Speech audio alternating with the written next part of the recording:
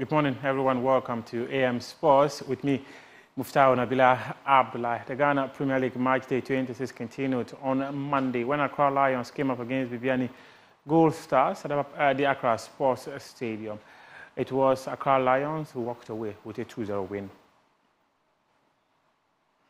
Awuni is looking for options.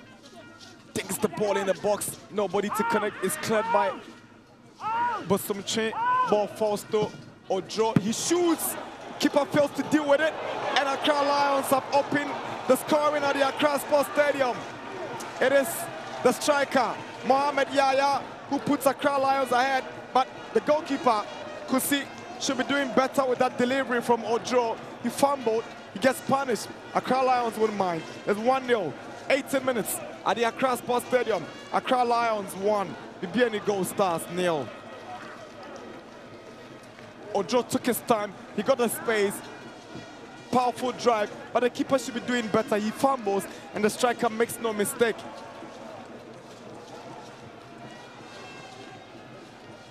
Long drive. Decides to grab it. It bounces off his chest. And Gold Stars will get us going for second half action. Asuma and Dankwa. Accra Lions have a big chance to make it 2-0. Here's Awuni, and Awuni has made it 2-0 for Accra Lions. It was always coming. The move was obvious. And Daniel Kwame Awuni makes it 2-0. Just 2 minutes after the break, Accra Lions have doubled their lead here at the Accra Sports Stadium. And they take the seat in that famous Mohamed Kudus celebration style.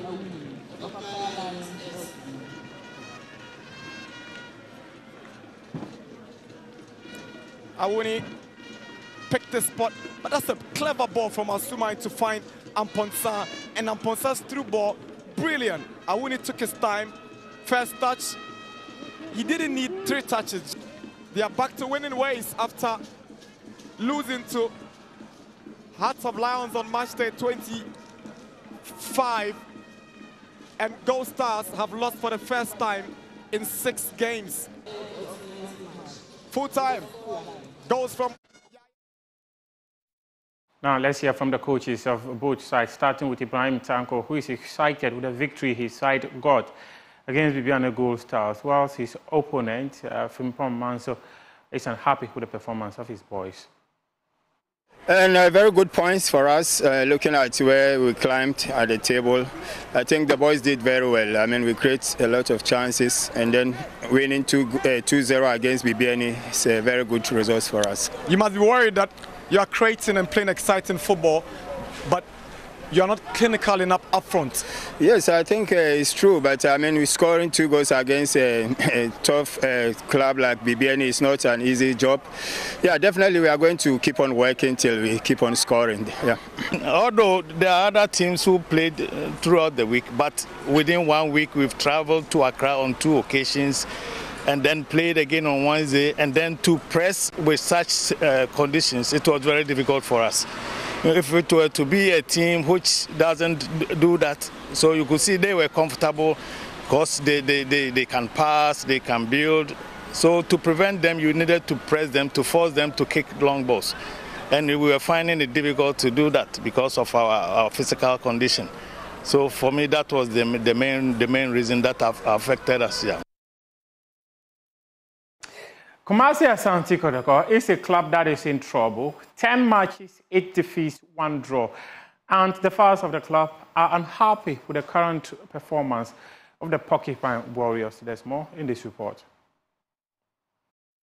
The Porcupine Warriors suffered their 6th defeat in 7 games as they lost 2-0 to Dreams FC on match day 26 on Sunday at the Theatre of Dreams in Dewu.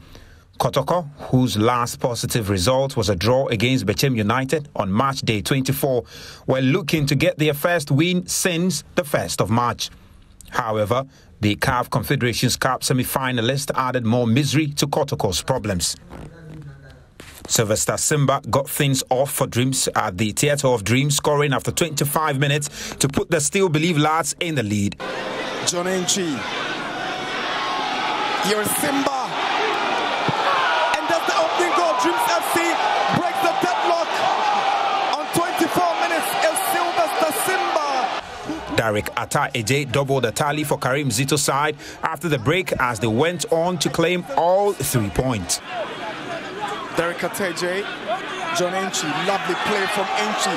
Here is Ata-Eje, chance for Dreams. It is Ata-Eje. Ata-Eje shoots and Ata-Eje scores.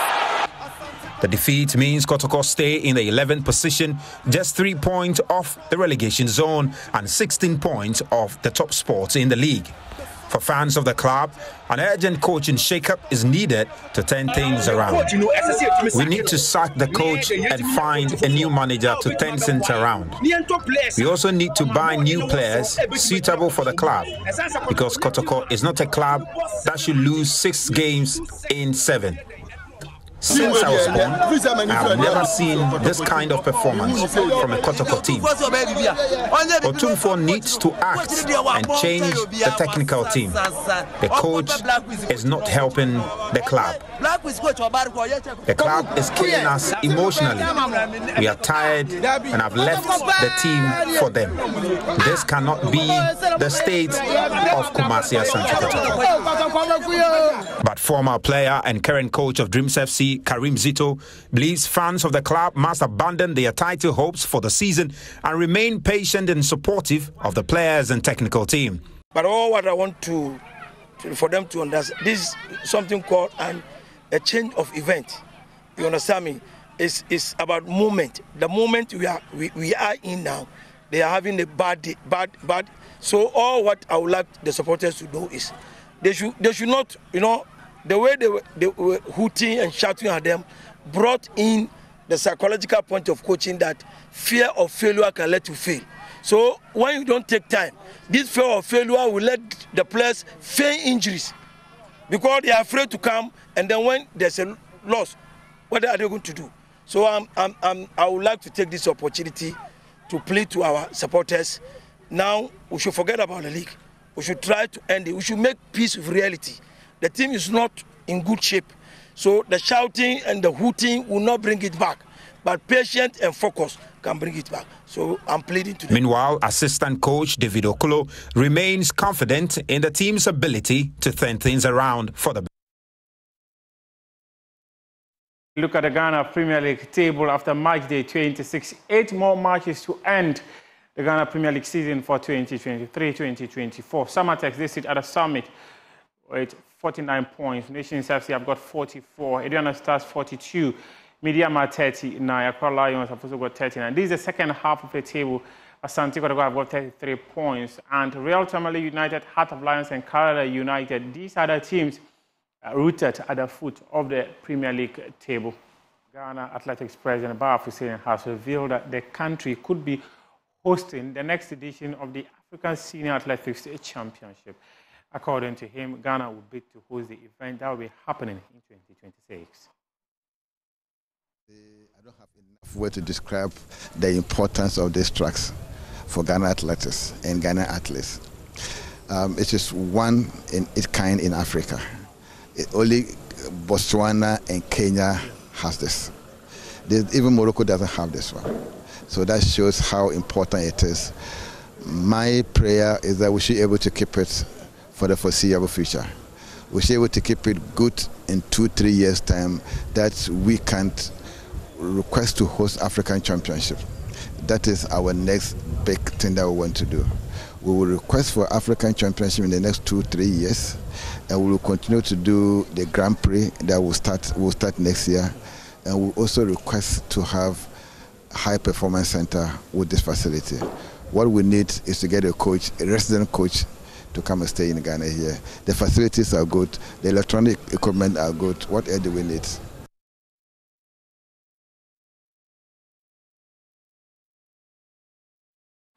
Ghana Athletics President Bafo Hussein is speaking there. Now let's talk about the Ghana Fastest Human. It is in its 11th edition, and Secretary to the President, Asante Pidiatu, has said that in this year's event, they expect to be able to raise athletes that will be participating in the Olympic Games.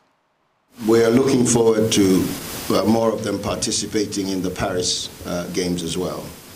And I know that the President is determined to do whatever he can, just as he has done for the Africa Games, to ensure that we are we move several notches higher at the Paris Games. The benefits are self-evident. I don't think anybody can challenge that.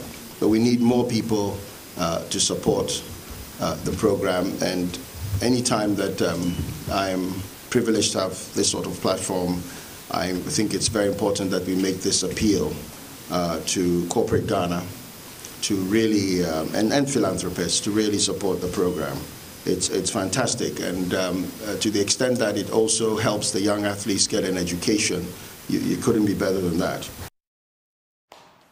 There will be UEFA Champions League football, which will be happening tonight. Let's take a look at the fixtures as the quarter-final of the competition enters is match day 2. We'll have Barcelona come up against PSG. Borussia Dortmund will play Atletico Madrid. Bayern Munich comes against Arsenal, and Manchester City versus Real Madrid. And Barcelona, they've got advantage, having won the first leg 3-2 at the Parc des Princes, and Borussia Dortmund against Atletico Madrid. Atletico Madrid have the advantage as they have a 2-1 advantage. Arsenal and Bayern Munich, that one is still locked at 2-2.